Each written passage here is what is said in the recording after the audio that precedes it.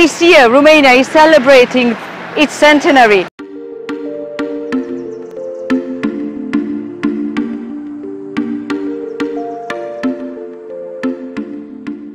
This is our last day here, and I will introduce to you a few Bucharest oddities today. One of these is what used to be a Bucharest bohemian hotspot on top of the huge building of the National Theatre. We used to have la motoare there to just hang out and sip beer and watch movies, free movies on a big screen, independent director movies and all that kind of European cinematography. But I found out that the place shut about 4 or 5 years ago when they renovated the building, which is such a shame.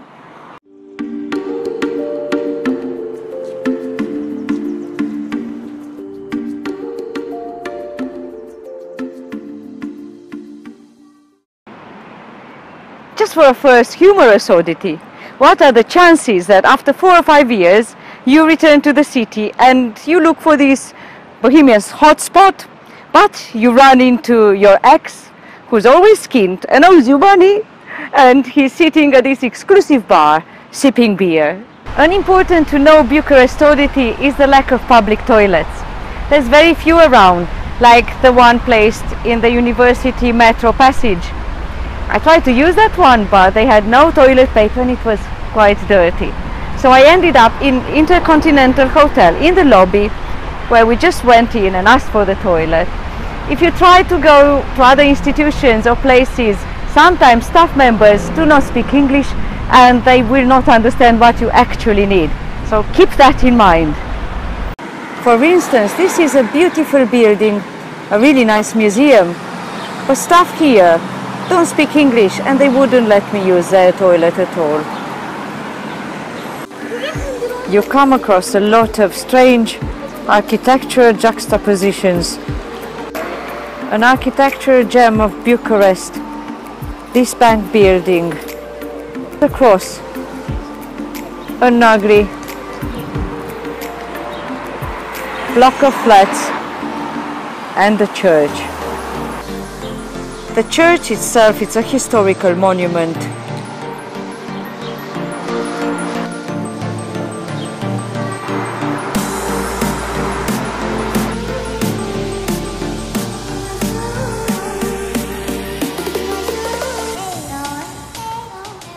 The smell of incense and of burnt candles just fills your nostrils as you enter. The Macavila Cross Passage, built as an oddity of architectural ambition, now functions as the hookah hotspot of Bucharest. In the evening, all of these seats are filled with people just smoking their hookah and sipping on their Turkish tea or coffee.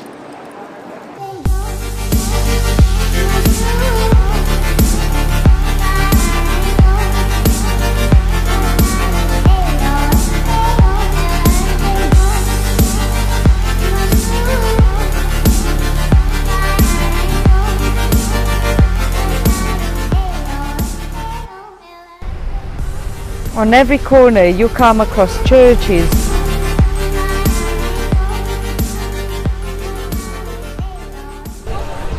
and plenty of massage parlors. Or even better, a pharmacy next to a massage parlor. It might be a good idea to have both God and a good chemist around, with so many temptations nearby. And even more massage parlors just down the street. But don't forget, the city center is also crammed with theaters, beautiful bookstores.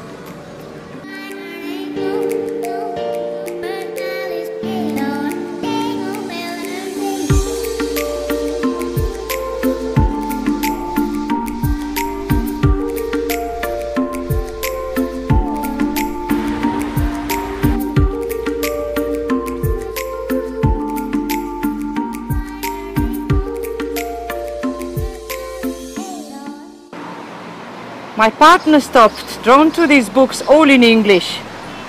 So if you want to buy some books for your holiday, You might find some here from Lolita to Philip K. Dick and Arthur C. Clarke.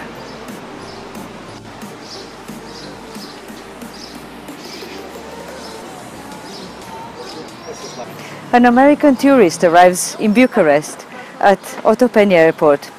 He gets an Uber and he heads for the city. And first he sees the Arch of Triumph. He asks the Uber driver, "What is this?" The driver says, "Well, this is the Arch of Triumph." "Oh, how long did it take to build this?" "It took about, let's say, 2 years." "Oh, this in 2 years? In America we would have done it in 6 months." Then they come across the government building. And again the American tourist asks the Uber driver, "But what is this?" "Oh, this is the government building." "And how long did it take to build this then?" "About 5 years." "Oh, this in 5 years? We would have built this in 2 years." The Uber driver is getting a little bit, you know, angry, pissed off now. And then they get to the people's house built by Ceausescu. And again the American tourist says, what is this one?" And the Uber driver goes, "What, this? I've got no clue, it wasn't here this morning." So this is a sample of Romanian humor with a quite well-known joke. But actually we are in front of Ceausescu's people's house, his architectural project to show off his dictatorship. The People's House is the second largest building in the world after the Pentagon building, but actually it weighs the heaviest in the whole world. The heaviest building, it has 6 stories down under the ground. I have to confess, I have only once visited the People's House for a modern art exhibition, but otherwise, as a Romanian, I wasn't much interested. A lot of people in Bucharest would rather go to other places than this massive building which stood for Ceausescu's ambitions. In order to build these blocks of flats, massive as well, and his own palace, the People's House, Ceausescu demolished a whole neighbourhood of the old historical Bucharest. Ceausescu's massive blocks of flats lead through the main boulevard over to Piața Unirii. Also, everywhere you turn around in the city center, you can find some graffiti scribbled, some better than others. Everybody feeds the pigeons in Bucharest, so they are quite spoiled. I promised I'll bring you back to this place, Stavropolios Monastery, a historical monument 2 steps away from Carol cu Bere. So before we leave Bucharest, we came back to this place. It's beautiful, an oasis of tranquility in the hustle and bustle of the historical center with all its restaurants, fun places and even massage parlors. But be aware, it's a beautiful setting for photography.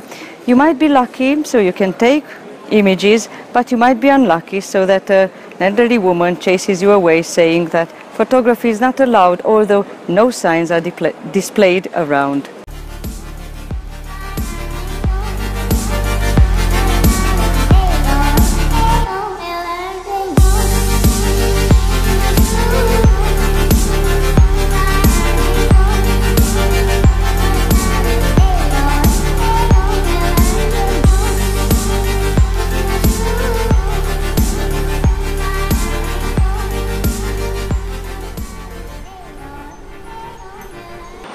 We couldn't leave Bucharest without a stop at my favorite cake shop, Agapitos.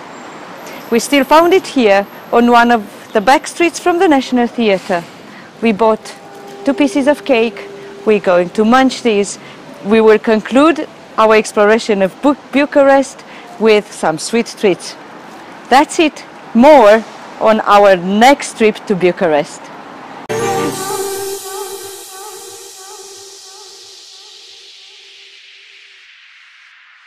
Just walking around to find an ATM, we came across this graffiti on the side of a stadium. It says 1918 because this year Romania is celebrating its centenary. As a country in its form today, we have only existed for nearly 100 years.